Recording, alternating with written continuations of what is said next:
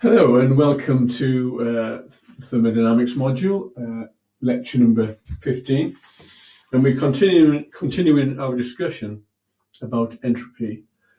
In fact, this is essentially the last lecture, a very important lecture, however, because we're going to focus on the property entropy today. Up to now, we sort of introduced the concepts. We came up with this relationship.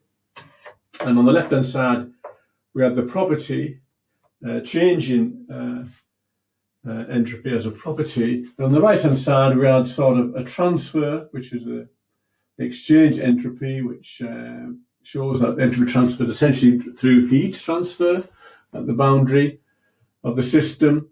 And within the system, we found we got a production term. And we can liken this to our energy equation, where we've got again, the property on the left-hand side, changing property of energy. And on the right-hand side, we have our transfer terms, but no production terms, just transfers of work and heat. And we can write that also divided through by the mass of the system. So in our lower case, du, delta Q minus delta W. Well, and also for the entropy one as well. We found that we could work entropy out by looking at reversible processes, by reducing this formula, taking the view that for reversible processes,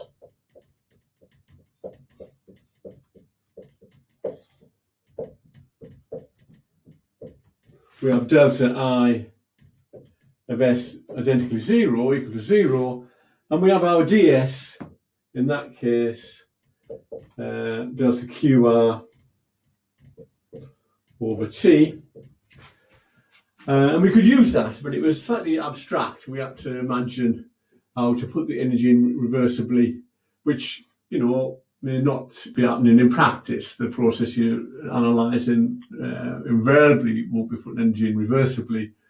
And so you had to construct a means by which to put the energy in reversibly, so that in fact you could come to the energy equation and put a little r on that delta Q. This is what you imagine, a slightly alternative process where energy was put in reversibly to figure out what the entropy change was. It turns out you don't have to do this, and the reason, of course, is that because entropy is a property, and we know that it must be somehow as a property, and we've got a two-property rule. We know it's related to the properties. And this is the aspect I want to talk about today. So we're going to talk about the central equation of thermodynamics.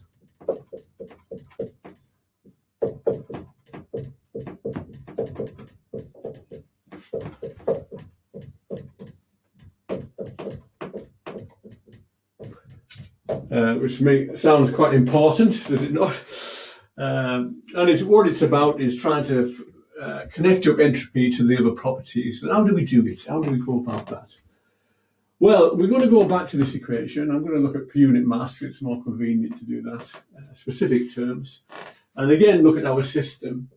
We've got our system, prescribed matter.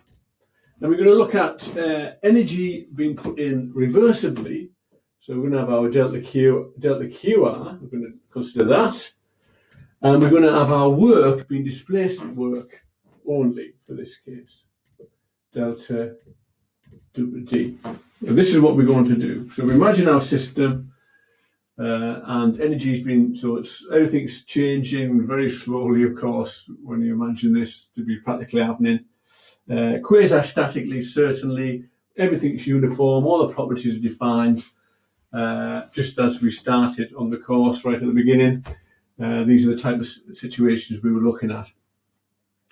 Now, we know, don't we, that we've got our energy equation. We say, okay, our energy equation for this, we're focusing on the intrinsic terms. We're not worried about mechanical at this stage. And this is our energy equation, which is this, of course. Right. Like that.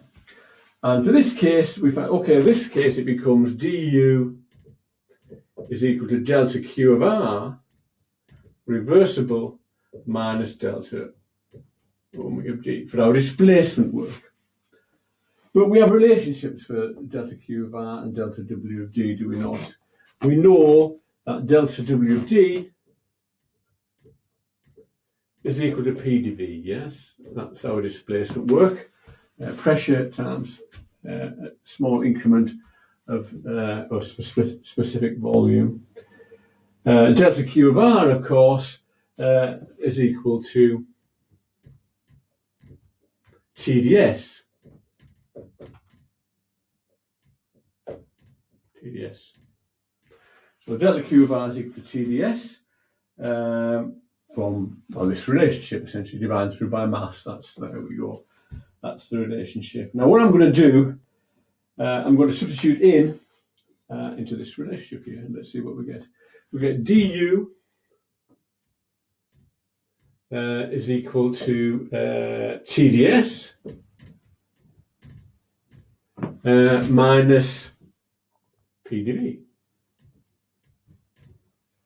Just by substituting that into there. This particular type of operation that's taking place, where we're putting heat in reversibly and also doing displacement work. I did mention quite a while back that the differential form is quite good, quite useful for doing analytical studies, because generally you can find relationships between the properties in differential form and the transfer terms. So these are our transfer terms. And up till now, we've not had a relationship for delta Q. We've always had one for delta W. And we can come up with formulas and different types of processes. We looked at polytropic processes, didn't we? We can look at them again today.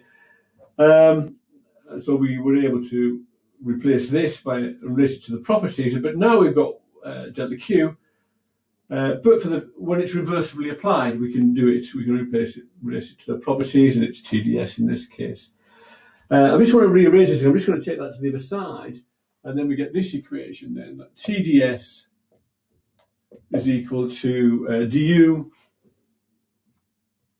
plus P dV. This is our central equation of thermodynamics. This is the one I'm talking about when I mention this. And it's quite important. The reason it's important, even though I've assumed here that energy is being supplied reversibly and we've got displacement work only, once I've got to this relationship, we can see that all it does is relate properties. So therefore, it must be universal in a sense. It's in fact a thermodynamic an identity. This is what it is, a thermodynamic identity. So all it does is relate properties. It relates the entropy to the internal energy to the pressure and so forth. So it only depends on properties, and this is how we work out. This is how we get entropy. How we relate it to our properties is using this equation. In fact, there's a different form of this as well. We can actually bring in H in if you want. H, you know, is equal to U plus PV. Yes. So DH, if I differentiate that, we get DU plus PdV plus VdP, yes? Just differentiating it using our product rule of differentiation. The D is essentially a differential operator when it comes to properties. These are functions after all. You know, H is a function of other things. Generally temperature and pressure we tend to relate it to. And here so I can differentiate it. This is the point here, and this is just differentiating that. So we get the product rule there. But if you notice, I've got du plus PdV there. So du plus PdV is actually equal to dH minus VdP. So we can say that du plus PdV is equal to dH minus VdP. And therefore, I can replace this thing, which is in this equation, by this thing. And that gives me another equation, which is dH minus VdP. So there we go. There's another form of the central equation of thermodynamics. In this case, we find we're getting enthalpy involved in that. So that's just a simple manipulation, nothing startling in that. Well, what I want to show now is how to use this equation to work out the properties for entropy. We want to figure out what entropy is. And of course, as I said, we got our two property rule. So if we know two things, we expect to know the other two properties. We can work out all the rest essentially for our simple systems. So I want to apply them to liquids and gases. So let's just have a look at liquid first. So liquid, what do we know about our liquid? Generally for liquids, a good approximation might be that dV is approximately 0, that you will find if you try to change the liquid, it's not totally incompressible, yes. It's density, but in thermodynamic sense, the type of things we're interested in is large changes in temperatures where in our processes. What happens with the volume then for a liquid is insignificant in a way, unless you change phase, then you will get gas produced, of course, vapor produced, and then dV does change quite considerably. But for the liquid, in the liquid phase, then we might argue that. We also know that du is equal to C, well, it's CV dt, isn't it? But in fact, the difference between CV and CP in a liquid is essentially the same, really. So quite often we just write C dt. We drop the CV as well, because it's because of course what you're doing essentially with a liquid, you're holding volume constant in a way automatically, because the volumes have changed. And the volume's not having a great deal of effect. It's really temperature only that really affects the C value. So these generally are a function of temperature. What I can do, I can use this relationship and find TdS then is equal to du, yes? So the TdS for a liquid is essentially equal to du, which is equal to C dt. And I can divide through by T here, so we get ds is equal to C dt over T. Now it depends if C is a constant or not. Quite often we just give it a constant value for the type of range. For liquids, water, 4.2 kilojoules per kilogram K. That's a typical value I tend to use, which, you know, but in essence, what I need to do then is integrate this relationship. So it doesn't really matter if it's a function. If we know how we can come up with a relationship for this, a function T, then fine, we integrate this thing. So integrating this thing between state 1 and state 2, if you like, is equal to the integral of 1 to 2 of C dt over T. Yeah. So then this side we get S2 minus S1, and that's equal to, well, it's equal to that. Unless I know C is a function of T, I can't really do much. But we could, if we take it to be a constant, yes. Well, that would just come down here essentially until I knew what C is a function of T. But take it to a constant, we can work this out. Let's do it as a constant. It could be a mean value over the range. This is T1 to T2 to be precise about this. T over T. This is equal to C. And it's a natural log, yes? When you integrate 1 over something, it's the natural log. So this is the natural log of T2 over T1. You notice the arguments in any of these functions always have to be dimensionless. That is the real numbers after all, so the dimensionless numbers. So if you've got a dimension in there, you're in trouble. Something's wrong.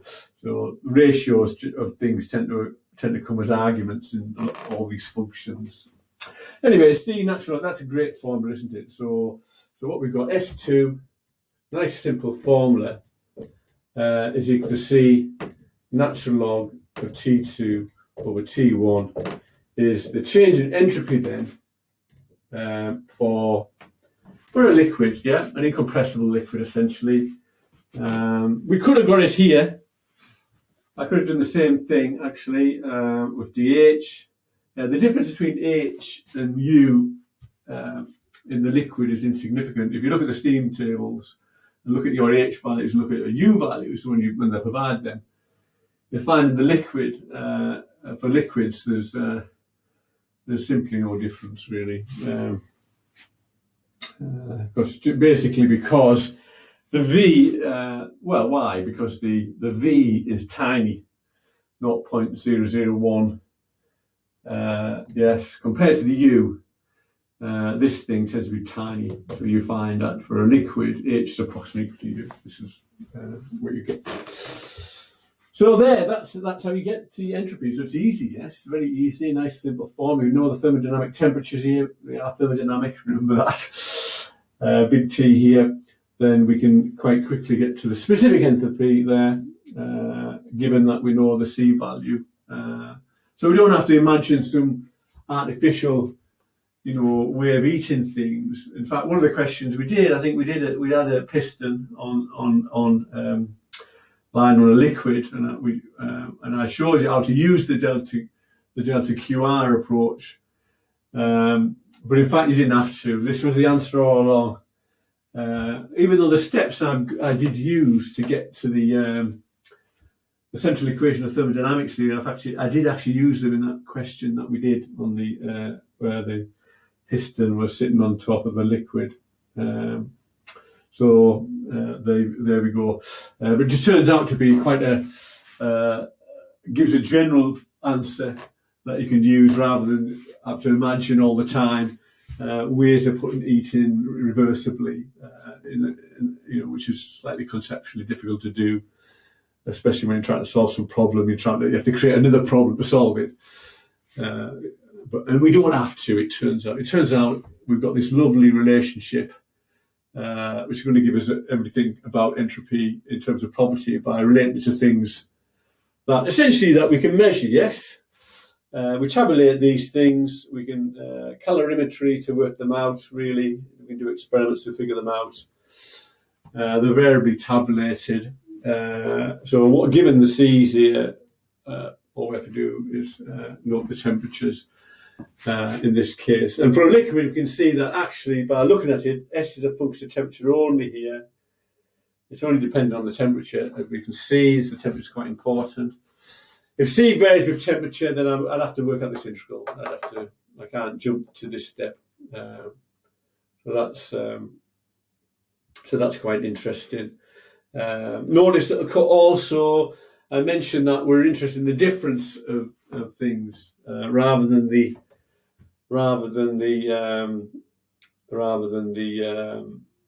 absolute values, But you will find in the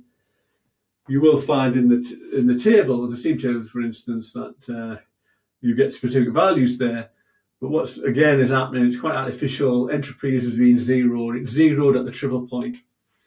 You'll find if you look at the steam tables at the triple point, you'll find entropy zero. Of course, it's not a zero there. Far from it.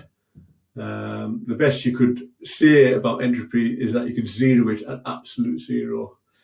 In a sense, it doesn't matter where the zero is, because if you always look at the difference and the difference doesn't change, if you change the zero of one of them, you change the zero of the other, then the difference makes no difference, does it really? So in any event, we're going from one state to another, and the difference is all we really need. But as you can see, it's dependent on the temperature of the end states in that case. Okay, so that's liquids done, as it turns out. There's nothing more to do with the liquids. We can work out the entropy. It's a simple formula. You can look at it in the tables also, of course. but you can use your specific heat balance as well. So that's liquid. What about gas? Our ideal gases. Let's have a look at ideal gases then. So ideal. Generally, the gases I'm going to be looking at are you get simple forms for perfect gases. So we'll put ideal, perfect gas or gases. So we have our formula, PV equal RT. This is the one we've got. Different versions of it, but they're all the same. We looked at that. We tend to use this one. Perfect gas means that CV and CP are constant. That's what we mean by perfect. Ideal gas, we're going to allow this to vary as a function of temperature, generally, more predominantly as a function of temperature. We also find, didn't we, that we have this relationship that CP minus CV was equal to R. That was what we found. And even if these were a function of temperature, this wasn't. That was definitely fixed. So interestingly, the difference between the CP and C value is fixed for an ideal gas. So unlike the liquid, these two were essentially the same. But there's no change. Incompressible liquid, of course, no change in volume, but gas, large change in volume when you change the pressure, of course. So we can't. This is where it's coming from. You can't assume that these two are the same. These are definitely different for a gas. So what do? We've got two ways to go about it. We can look at this one. It's exactly the same when you look at this one. So what we do, we get our central equation there. TdS is equal to, du. What do we have? We have du. Let's put the things that we have. Du is equal to Cv dt, yes, for a gas. That's what we have for du. dH is equal to Cp dt. So the change in enthalpy is got by this result. We're always interested in enthalpy, aren't we, for a lot of our processes? It's quite important. Turned out to be more important than U, as it turned out, for our processes. And we saw that when we analysed our adiabatic machines and all the rest. It was the enthalpy we were after for those. But anyways, let me do the other one. PdV, let's go for that. We got CV, so Cv dt for du, plus PdV. Let's just put that in, plus PdV. I'm going to use this. If I divide through by T, let's do that. We get ds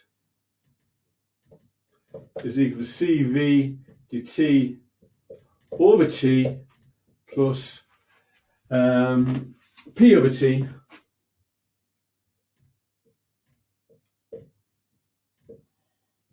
dV. Yeah, just dividing through by temperature throughout. It's an absolute scale, so we're not dividing through by 0. We don't have to worry about that. If we look at this thing, then P over T is equal to R over V, yes? So P over T on this thing is equal to R over V. That's what that is. So let's get rid of that. Let's substitute that in. So we get, this is equal to Cv dt over T plus R dV over V. That's ds. ds is what we're after. We're trying to find ds. Now then, for a perfect gas, this will not be a function of temperature. It doesn't. If it's not perfect, it is ideal. It doesn't matter. We can integrate this thing. So let's integrate this formula. What do we get? We integrate between state point 1, state point 2 of ds.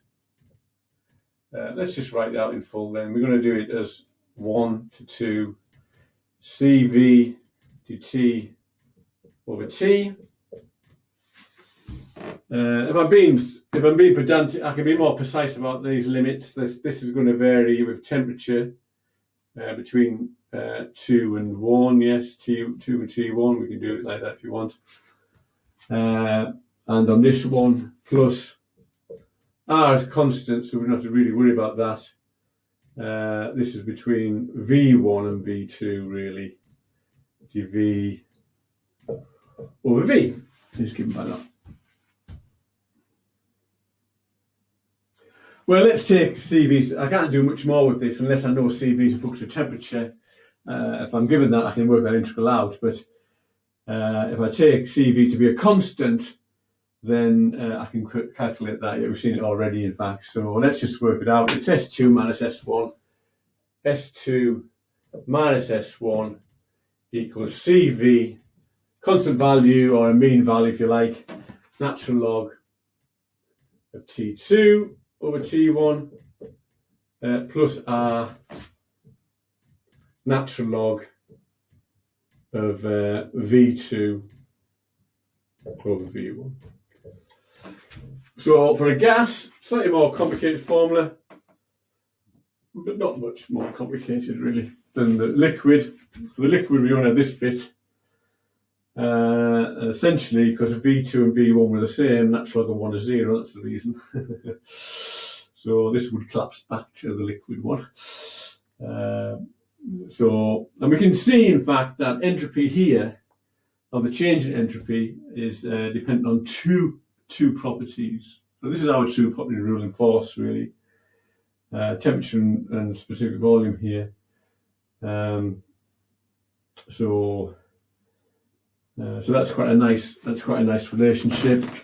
And again, so straightforward to work out the change in entropy. If we know the temperature change between the endpoints and we know specific volume changes. We've got a characteristic gas. We know how to work that out.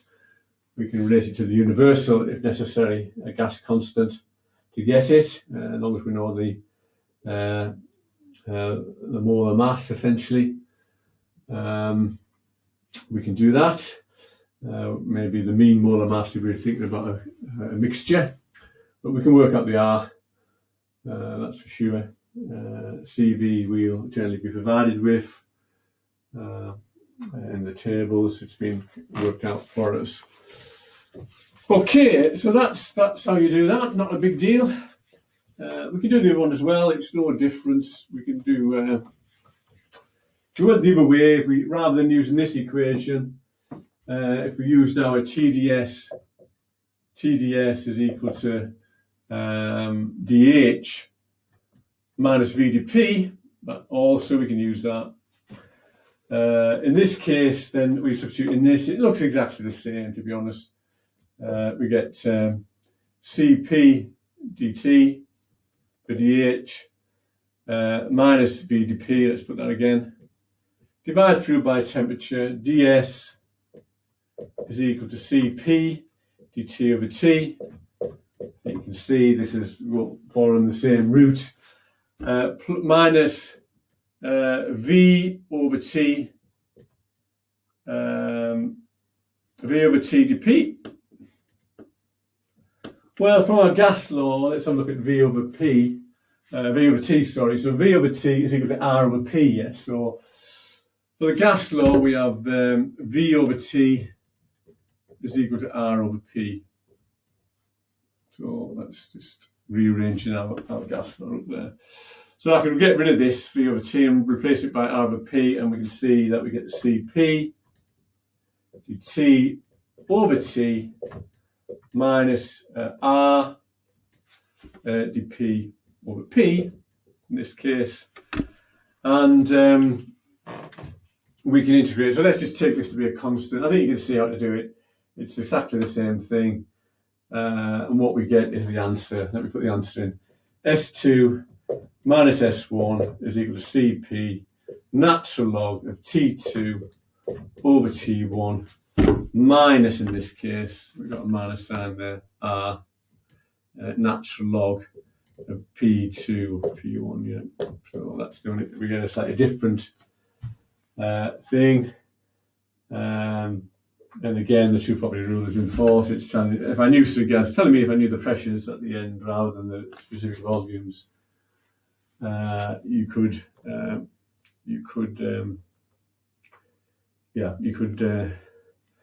work out what the change in entropy is for this case. So, anyways, that's essentially how you do it. That's how you work it out. So you work out the properties for your processes.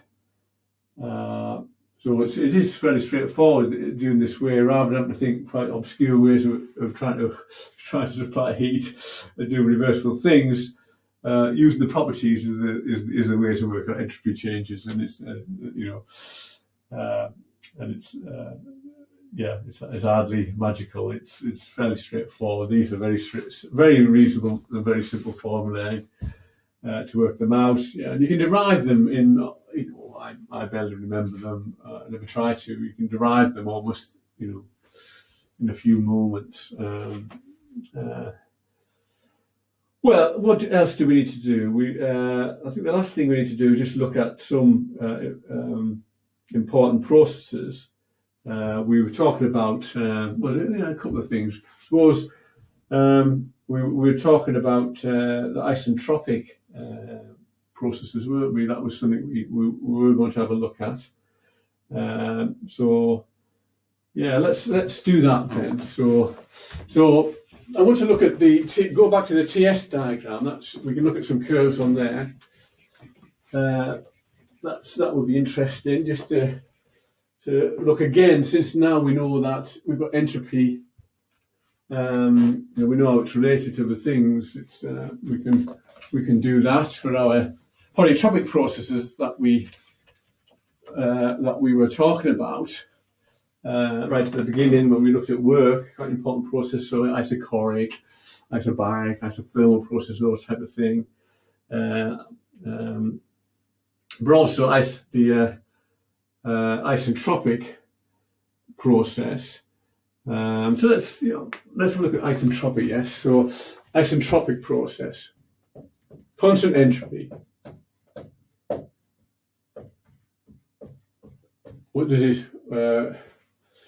And what we'd like to know is what is the relationship between what relationship we get for an isentropic process.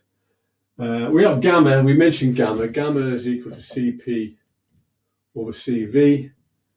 That was, and you may recall, I suggested that isentropic process is one of our polytropic processes. Yeah, we did say that it was this. We said it was Pv to the gamma is equal to a constant. I think this is what we said. This is what we meant by an isentropic process. So how do we know that?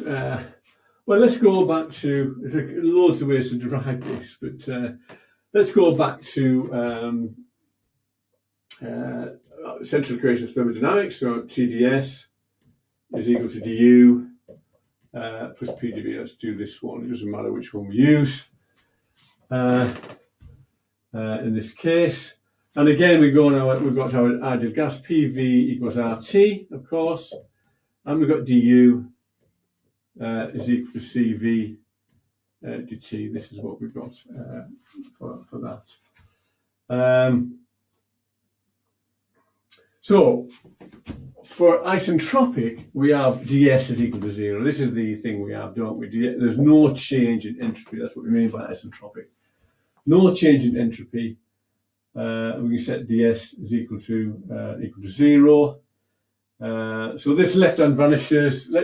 So we get 0 is equal to du, which we've got Cv dt, dt plus p. Well, in fact, it's probably useful to. We're going to have to integrate this thing, so. It's probably useful to divide through by t, in fact. Well, let's just do it. I'll just leave it as it is. We'll do that anyway. PV we're going to substitute in there, we've got RT over V, this is what we've got. So if I leave it like that just for a second, and we'll sort it out in a second. T, substitute in then for P, which is RT dV over V, this is what we have. It's given by that result. R, remember, was equal to Cp minus Cv. That's what we have for R. That was one thing we had. So what I'm going to do, I'm going to divide through, it's 0 on this side, so I can divide through wherever I like, long as it's non-zero, yeah?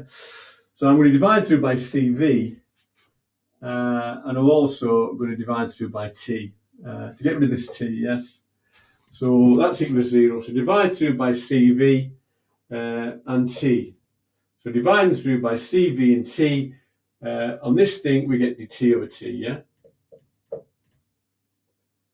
That's what we get for that thing. Dividing through by Cv and T. T cancels there, we get R over Cv. R over Cv is equal to 1, gamma minus 1, yeah? If I divide this by Cv, get Cp over Cv, which is that and that. So we get plus gamma minus 1 dV over V. This is what we get. 0 is equal to that. Yes?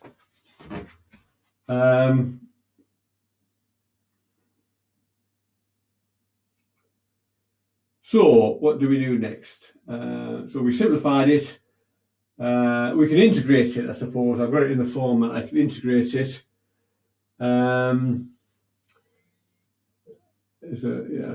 Okay, let's do that then. So integrating it, we get the natural log. Well, yes, okay.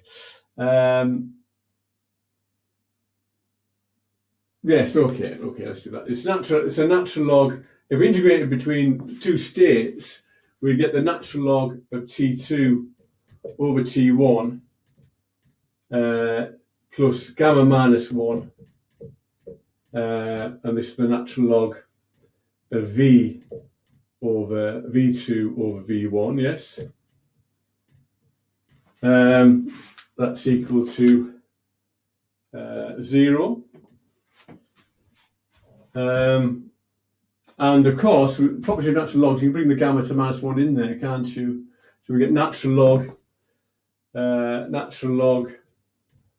of T2 over T1 plus the natural log of V2 over V1, sorry, V2 down here. To the gamma minus 1, that's one thing. That's equal to 0. Again, properties of logs, I can write this like this, I suppose. Natural log of T2 over T1, V, V to the 2, gamma minus 1 over V1, gamma minus 1 is equal to 0. Maybe this wasn't the best way to do it, I don't know. Well, and we can see that this thing then, natural log of something equal to 0, this is 1, yes? So it's telling me what's on the top and the bottom for arbitrary V2 and V1s, of course. They're the same. So that implies that T2 V2 to the gamma minus 1 is equal to T1 V1 to the gamma minus 1, yes. Alternative written, TV to the gamma minus 1 is equal to a constant. So there we go. That's slightly longer than I thought that, but anyway. There we are. That's a nice simple formula. TV to the gamma minus 1 is a constant. This was actually one of our polytropic ones. We were able to get to using this formula, we actually got to this formula for, you may recall, for the gas law. And you can see it because here we've got PV, well, we can go both ways, but PV to the gamma minus, so the gamma was obviously V to the V gamma minus 1. Yeah, that was basically, that's the same thing. PV is equal to RT. That's equal to constant, we're saying. Substitute for RT, this gives me T to the V gamma minus 1 is equal to a constant. So this process, the polytropic process, given by this formula, is exactly the same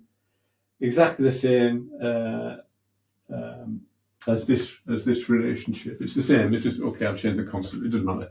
So this relationship is the same as that one for an ideal gas, and that's what we mean by isotropic process. Now this is the isotropic, but no entropy change in this process. So the pressure and specific volume in your process varies according to this rule. Then you're guaranteed to have no entropy change. Or alternatively, it behaves this rule. Yes, they're both the same as it turns out for an ideal gas. We're going through equilibrium states. Yes, and of course there's another one, isn't there? You can get this in terms of, we've got temperature V, pressure in V. We can get temperature in P, can't we, from that relationship as well. And we've done it already for the polytropic process, yes. So there's no big deal about that. Well, you can do it. What do? You can take 1 over gamma to the other side, can't you? So you can go P 1 over gamma V is equal to a constant. And then you can bring a P. What I tend to do is always try to get a PV in the thing. Yeah, so P to the gamma, 1 over gamma minus 1 PV, then that would do that, equal to a constant. And PV, replacing that by RT, then gives me P to the, well, you can write this as 1 minus gamma over gamma, and T then equals a constant.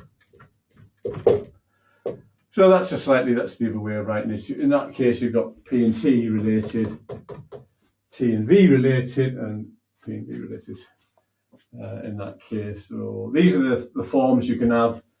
For all these are just isentropic processes, the same process actually, but in different forms, which gives zero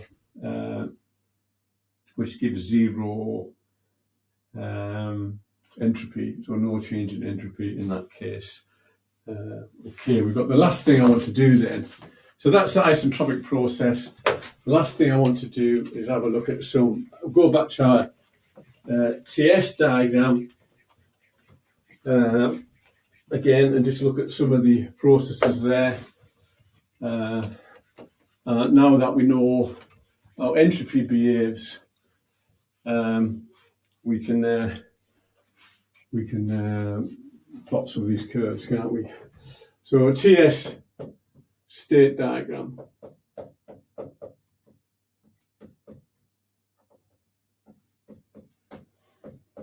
TS state diagram.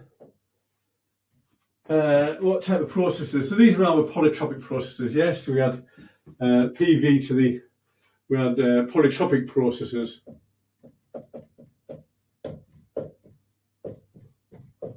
Basically, and that was PV to the N was equal to a constant.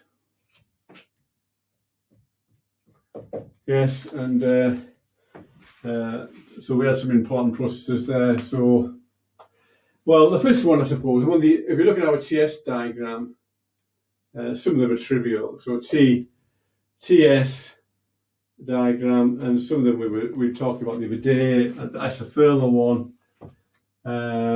When we got a gas, we've got PV equals RT. And then, of course, if n is equal to 1 and t is a constant, then that's what we found, wasn't it? So PV equal to a constant was the same for a gas as equal to temperature equal to a constant. Yeah, so that's a constant, so that must be. And of course, that process was very simple on a TS diagram, wasn't it? From 1 to 2, we could find just a horizontal line. That was quite an important process. And also we found, didn't we, that the area under the TS diagram was important. If we were putting heat in reversibly in our process, the amount of heat energy transferred was the area under the graph. So these diagrams are quite important. The other one, I suppose, is coming horizontal. Not horizontal, vertical. So that is, they can go in either direction. This is constant temperature, increase in entropy, but I can decrease entropy, and I can go increase temperature or decrease temperature, doesn't really matter. So this one, of course, essentially dt is equal to 0, yeah? No change in temperature. This one is ds equal to 0, ds equal to 0, and for this one, so for T dt equal to 0 for an ideal gas, for an ideal gas, we get a PV equal to a constant. This is what we're saying.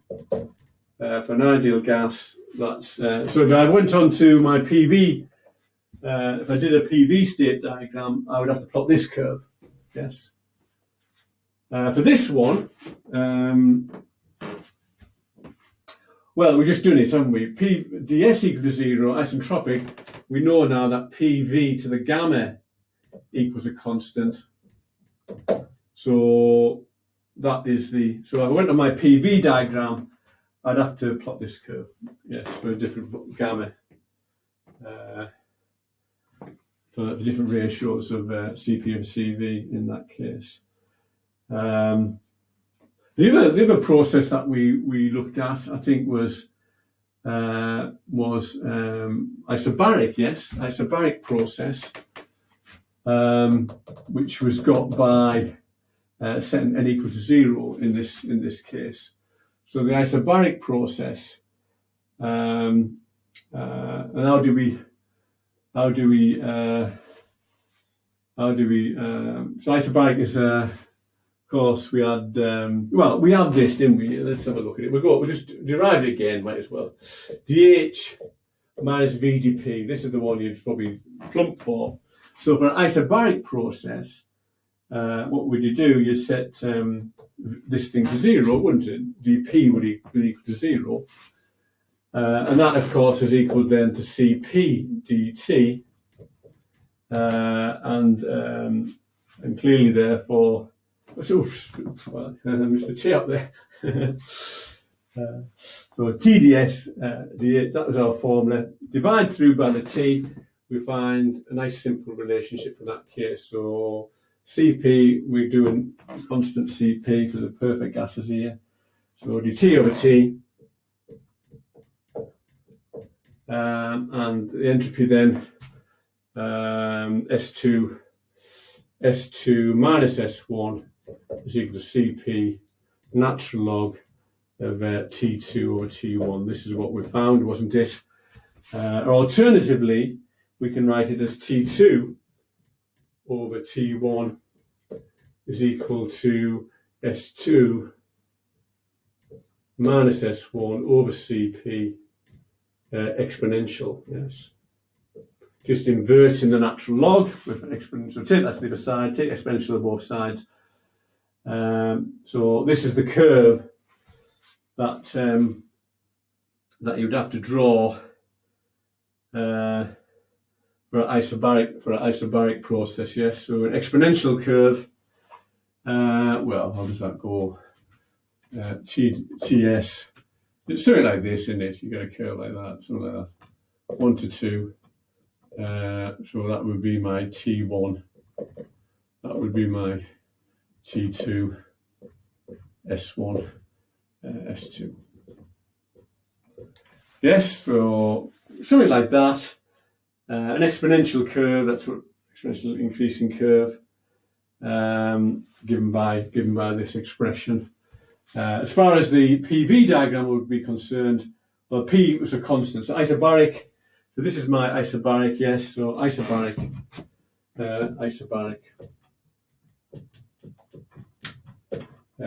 P equal to a constant. So a nice on the PV diagram, nice easy curve, horizontal line, no problem there.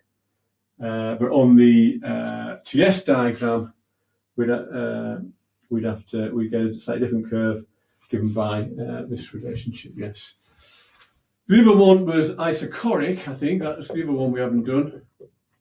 Isochoric process. And for our polytropic, this was well, infinity. Yes. We rearranged the polytropic and said, okay, we can write this as P 1 over NV equal to a constant. Yeah, and then we basically want to get rid of the P, so we set N to infinity. That makes that 0, and that makes that 1. And then we've got V equal to a constant, yes. So isochoric, V equal to a constant. What we've got, N goes to infinity, basically, for that. And for the PV diagram, of course, it's just a vertical line, yes. For isochoric, well, what we want in this case is TdS is equal to du plus PdV, yes. That's the one you'd go for because dV is 0 after all. That's what we mean by isochoric. No change in volume. This thing then is CV dt, and you probably can see what I'll be doing. Divide through by the T.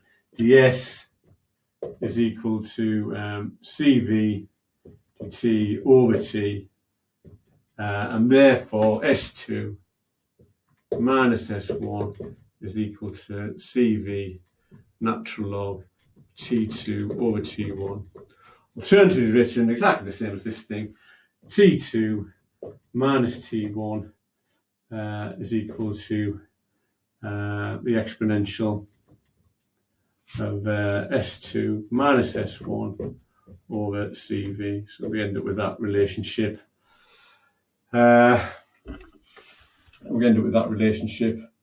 As far as the CV is concerned. We know that CP is bigger than CV. Yes, it's a smaller number. So essentially, for a change in entropy, it makes this thing bigger than that one, wouldn't it? For the same change, divided through by a smaller number. The curve tends to be a bit steeper, so, well, just do it there, TS. You end up with slightly steeper curves. This is what you end up with going from 1 to 2 in a similar thing. So you end up with a slightly steeper